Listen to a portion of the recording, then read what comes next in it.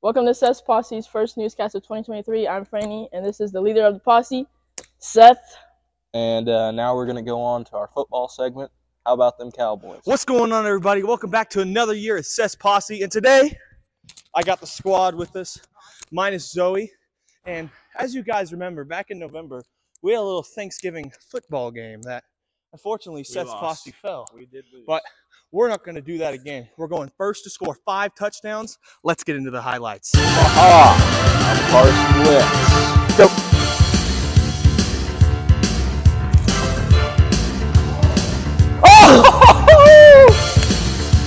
Run the ball. I'll play safety. Oh no. Oh no. Isaiah! Ready? Go.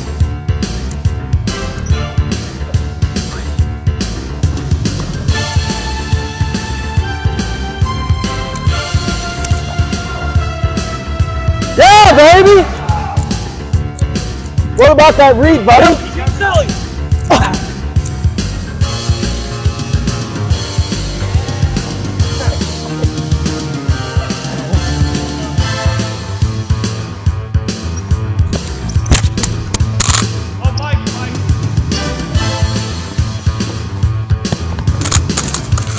We got him.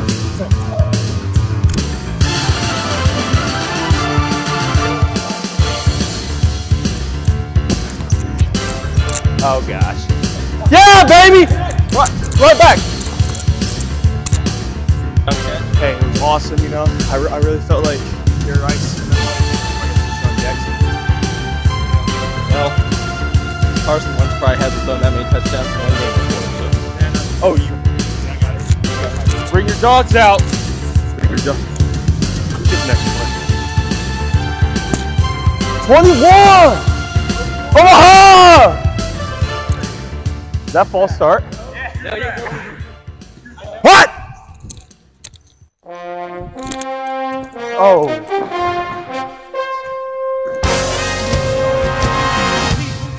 What happened? Nebraska!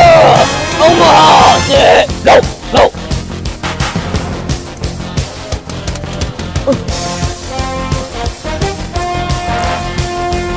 Oh, he dodged it! He dodged it!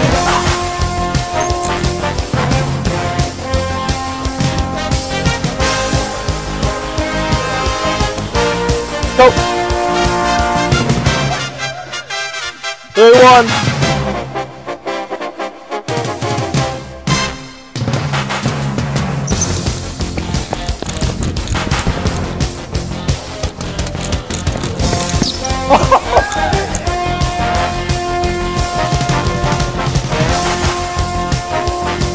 Come on, Big Show. Come on, Big Show.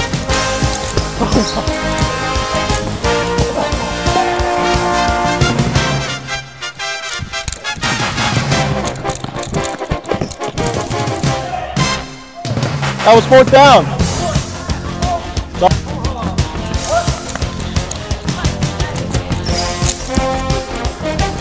Hey! Hey! Hey! You can't throw that.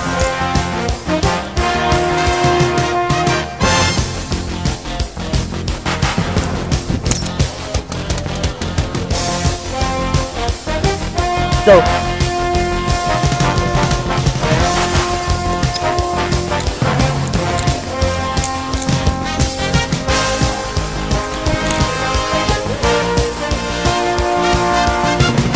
It's 4th down. Yeah, you got cute. Omaha. Say hey!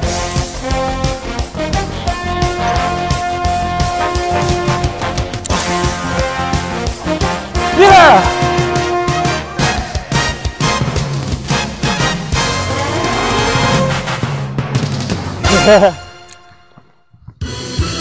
I'll get the deep ball. I'll get the deep ball.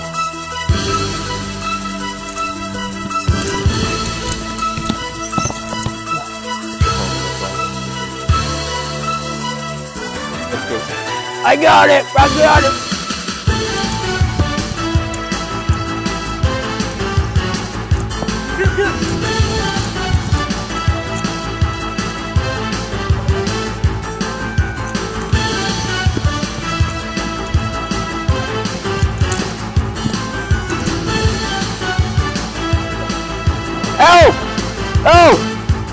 That's illegal forward passing. I saw. That was not backwards. That was illegal forward passing. Right out to the right. Come on, sit up.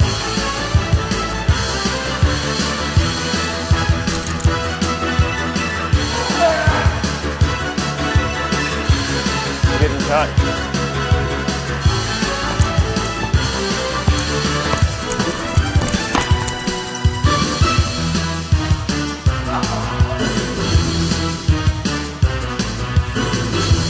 Watch the big show.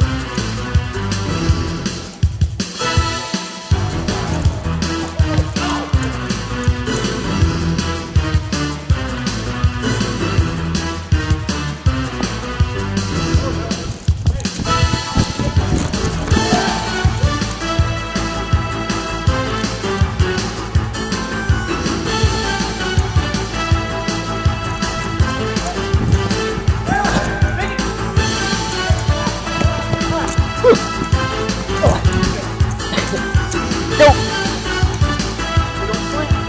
Back.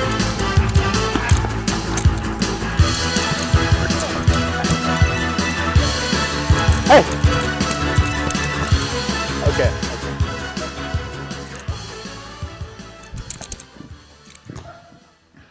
Poor pass.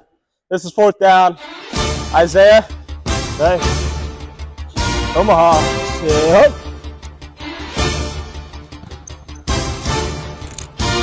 That's a hold. We get another one.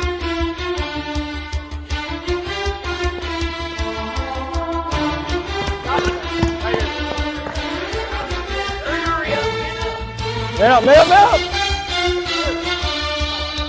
Hey, I'll get him short coverage.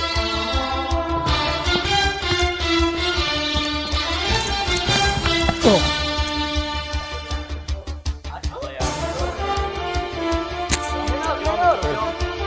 I got Jared. All right. Run it. 4. Hey.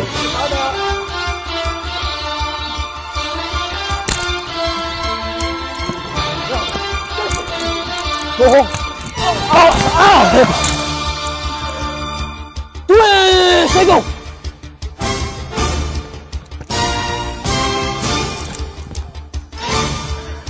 When in doubt, go Kurt Warner!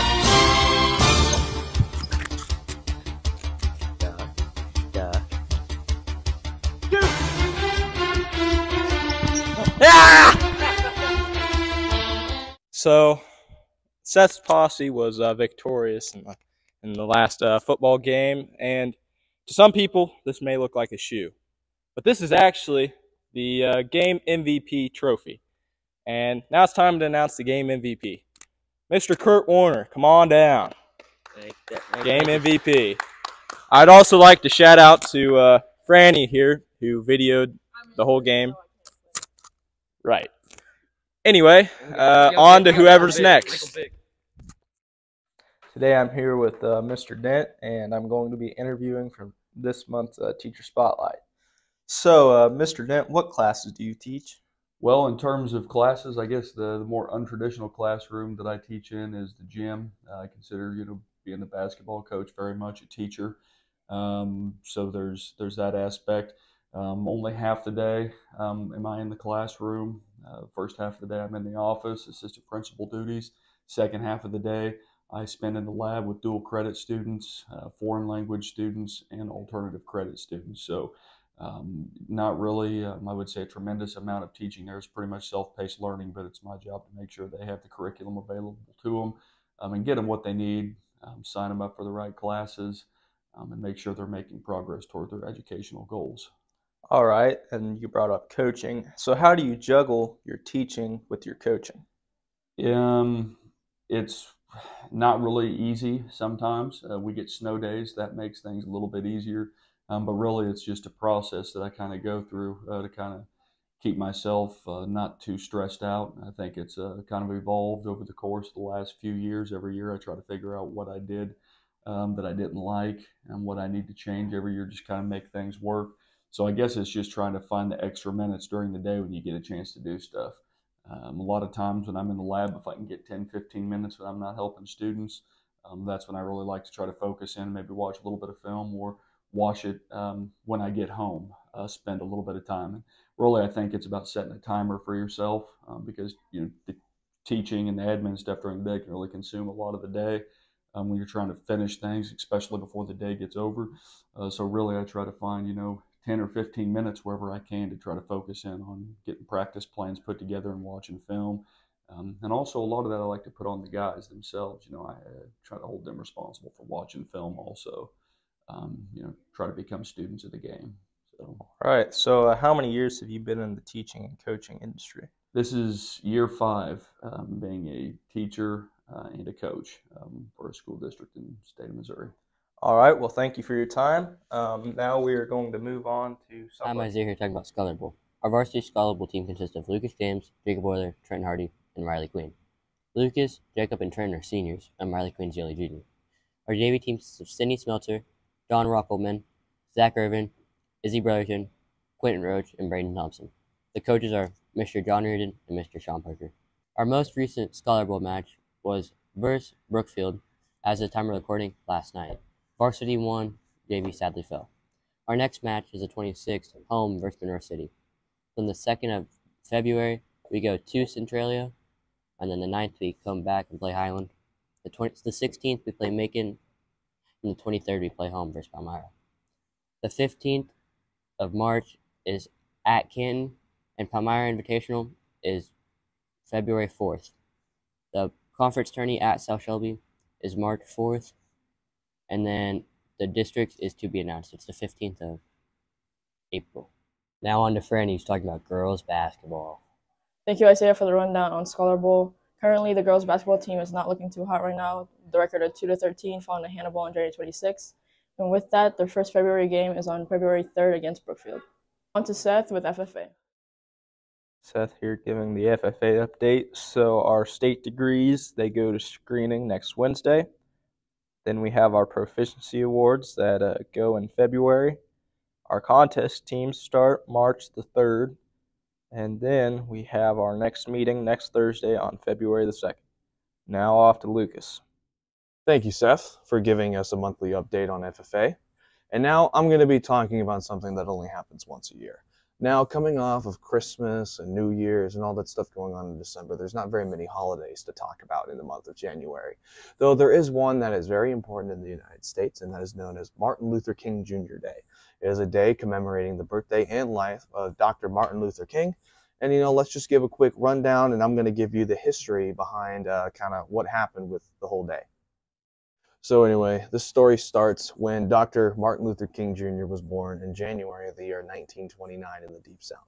Growing up in the South in the 20s, 30s, 40s as a black man, he faced a lot of racial oppression due to the color of his skin. Dr. King obviously was not very happy with this, and he thought that they should be treated as equally as white people were at the time. So he started joining societies that were protesting against racists and everything. And it got to the point where he became such a prominent figure within the civil rights movement, where he was the president of the Southern Christian Leadership Conference in the year 1963, which was a really big deal. And he continued to lead several nonviolent protests in the 60s, of course, protesting civil rights. Dr. King is probably most known for one of the most famous speeches of all time, his I Had a Dream speech. Here's a quick snippet of it right here. I have a dream that my 4 little children will one day live in a nation where they will not be judged by the color of their skin, but by the content of their character. I have a dream today.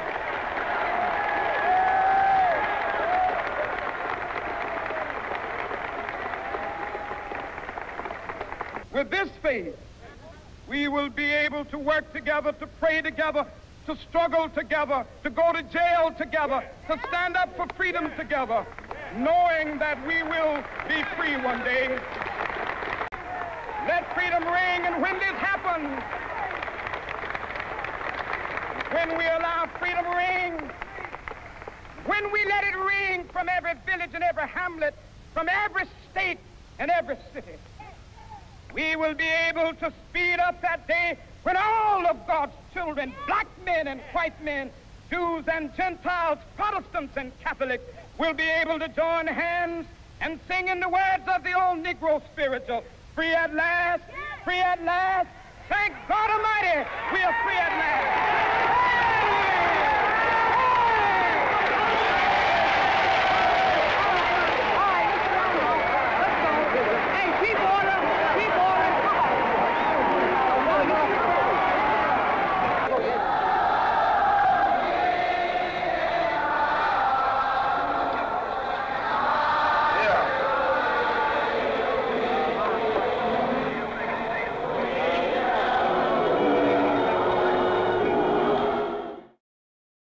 And that was only the first of many important speeches of his that he did at the March on Washington in 1963. Unfortunately, Dr. King was assassinated in the year 1968 in Memphis, Tennessee, by a white supremacist. And shortly after his death, many people started campaigning for his birthday to be commemorated in the form of a holiday. And eventually that bill got to Congress in the early 80s, and it was passed by most states, and it became a federal law. Though, of course, not all states decided to ratify it just because Ronald Reagan signed it in the 80s. So it took a while. It was a process of many states just kind of writing in the bill saying that this is going to be a national paid day off for almost everybody who works. And one of the funniest things is most states passed it right off the bat. But there was something like Arizona didn't really want to pass the bill for whatever reason. So the NFL worked with the federal government where they said, if you do not pass the bill by the end of 1999, we're going to move the Super Bowl that was supposed to take place in that year to a different location. Arizona didn't pass the bill, and the Super Bowl got moved that year. And eventually, South Carolina, Arizona, and New Hampshire all passed a bill together in about November of the year 2000, and that's where Dr. Martin Luther King Jr. Day became a national holiday all throughout the United States. The holiday is always celebrated on the third Monday of January. And now we're going to talk to Drayson, who is getting interviewed about the boys varsity basketball team. Hey, I'm with Drayson. I'm asking him a few questions about basketball. So as a senior, how do you become a role model and be a role model to the younger players? I feel like my role on the team is, just keep it fun and show the younger guys that there's room for fun on top of so serious all the time stuff. So what are your thoughts on how the team is playing, and what can you guys improve on to be a better team? I think we have a really good team this year, but it falls down to efficiency and consistency, and we're not really good at either one of those right now, but we're going to come back towards the end here. Yeah, for sure, for sure. So what are your plans after high school, like college? Is there basketball in the future? There's no basketball in my future, but there is welding at John Wood Community College, and that's what I'm going to go for. All right. Thank you for your time, Drayson. Yep. Thank you, Lucas, for informing the public on MLK Day. I hope you enjoyed this episode of Seth's Posse's Newscast. We'll see you in February. Cue the Batman music.